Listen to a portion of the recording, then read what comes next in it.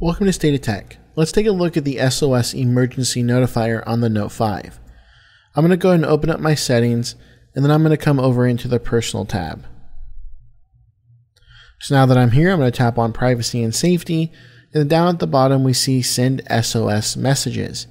Tap on there, and this is going to enable me to click the power button 3 times to send a quick alert to emergency contacts when I feel that I'm in an emergency situation.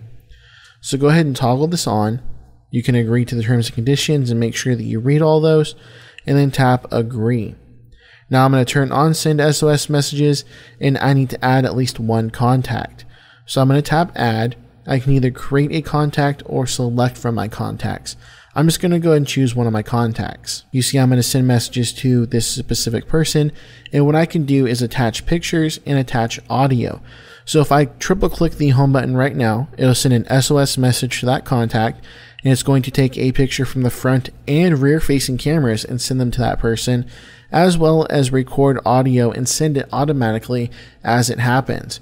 So this is really great. If I feel that I'm in an emergency situation, I can go ahead and do this. Now, this does not call 911. This doesn't call any sort of emergency services. This just sends a text message to your contact. So I would still recommend, if you feel that you're in immediate and imminent danger, that you should call 911. But if you feel like you're in a non-life-threatening situation and you just wanted to try and get some help from one of your friends, you can just triple click the power button and send an SOS message. And you can always turn this off by just coming in here and turning that off. And now everything is highlighted in gray, and triple clicking the power button will no longer send an SOS emergency text message.